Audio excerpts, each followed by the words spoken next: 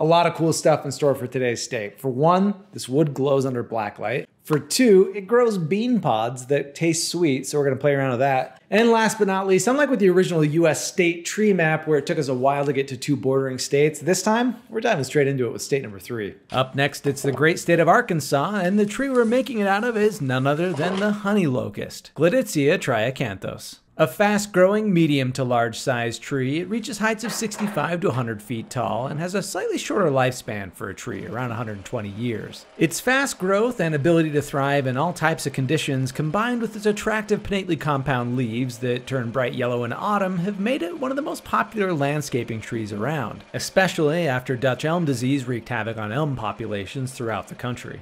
So if you live in a city or suburb pretty much anywhere in the country, chances are actually really high that you've got a honey locust tree within walking distance of your home. In the wild, though, the honey locust is native to the central eastern United States, spanning outward from the southern Mississippi Valley, where it's most commonly found on moist bottom lands or limestone soils. And in Arkansas, it's most likely to be found in the state's eastern woodlands. Wild honey locust trees differ from the cultivated landscape variety in one very noticeable way. The wild honey locust is usually armed with clusters of enormously terrifying thorns. They branch off with several sharp points appearing red and then turning gray as they mature. So, for obvious reasons, a thornless cultivated variety is what you're almost certain to see if you encounter a honey locust outside of its native range or in an urban environment. And fun fact, these thorns are believed to have evolved to protect the tree from browsing Pleistocene megafauna, like the woolly mammoth. So, what makes this tree so tasty that it felt like it had to throw down nature's spike strips? Well, the honey locust is a member of the Fabaceae family, also known as the legume, pea, or bean family, because they grow these big old seed pods that are full of beans. And in the honey locust, the pulp in these seed pods is, well, sweet.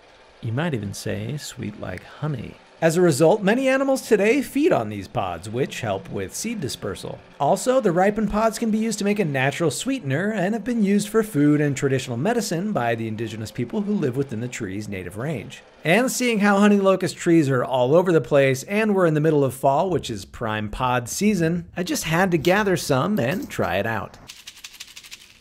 All right, so I've got some honey locust seed pods and we're gonna use these to make a natural sweetener. You see, the honey locust gets its name because its seed pods are quite sweet. But here's the tricky thing. It's not like you can just munch down on one of these and start eating. The outside does not taste good. It just tastes like hairy nothing. So the flavor lives in the membrane of the pod. It's sticky and unmistakably sweet. As you can gather, though, it's not the world's easiest thing to eat. It's not like you'd pluck one of these off a tree and just start nibbling. It's really inconvenient. They're difficult to break apart. So what we're gonna wanna do is de-seed these and then we can process them. Tree bean, tree bean. Hello, my name is Tree Bean. Sounds like these beans are hard.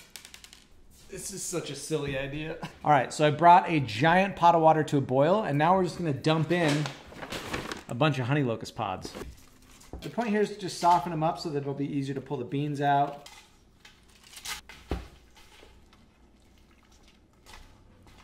Already you can smell the sweetness emanating out of this. It's definitely its own unique smell, but it's undeniably a sweet smell. Pretty cool. Just gonna let this sit and soak for at least a few hours, give this plenty of time to soften up. Just pulled this one out of the pot. It's been soaking for a few hours. I'm just gonna try to peel it open along the bottom side. I can already tell I'm gonna hate this. What do you got? Come on. What do you got for us here? There's another one right there. The goopy goop is definitely goopier. Come on now. There's a seed. All right, so we'll get this on the baking sheet. I'll do as many more of these as I have the patience for, and then we'll get to dehydrating. All right, I had to start filming again because I got one that has less withered beans. Has been a lot easier to work with. This one's peeling right open. The seeds pop right out. Oh yeah, okay. So this one was a breeze. Good to know they're not all as finicky as Mr. Flat Bean. Okay, it's the next day. I let these sit in the oven at its lowest temperature for several hours. Oh yeah.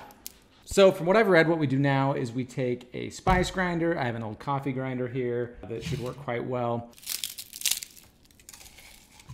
and just grind it up.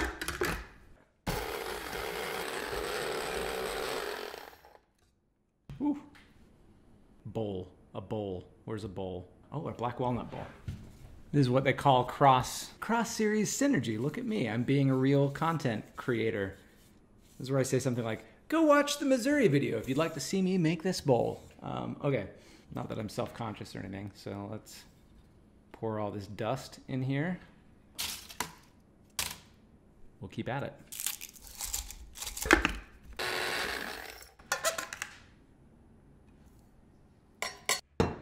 This will help get some of the less desired bits and leave us with, hopefully, some nice tasty stuff, some tasty powder.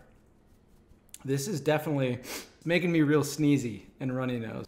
But hey, we learned through experimentation. This might be a disaster. I've read that it works. I quite possibly ruined this batch. And if I did, what I will tell you all is I am not doing it again. We'll try again in a future video maybe, but this is what we're doing now. Okay, it's probably good enough. So we've got a fine powder in here that hopefully tastes sweet-ish. Let's see if this worked.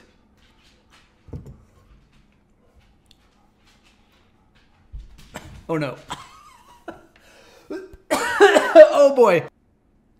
Okay, a couple things.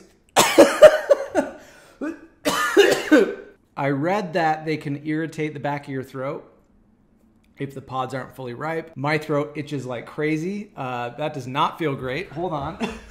Oh my gosh. Ugh. Okay.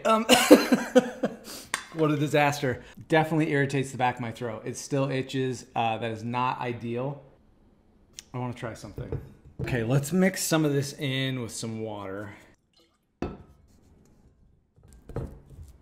Could just be that the really fine particles when it's dry just causes some irritation. So let's see if this goes down any better.